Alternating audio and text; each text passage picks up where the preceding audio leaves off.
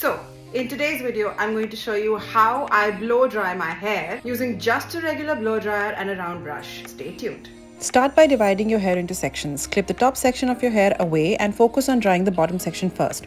Take a round-barreled brush and start with the bottom section of the hair. Hold the brush underneath a small section of the hair close to the roots. With the blow dryer in your other hand, position it above the brush, directing the airflow down the hair shaft, following the brush as you move it through the hair. Slowly move the brush and the blow dryer together down the length of your hair section, keeping the airflow focused on the brush. Continue this motion until that section is dry. Repeat these steps with the remaining section of your hair, working your way up to the top section.